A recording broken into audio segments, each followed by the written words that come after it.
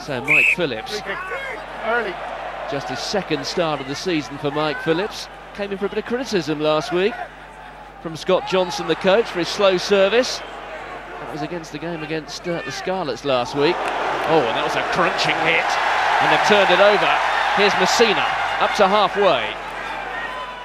That's a big hit on Hibbard. Hit him legally with the shoulder, ball popped out, and they're away.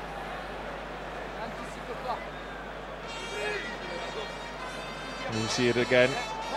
Good tackle, big hit. And those are what they call in the game, ball and all tackles.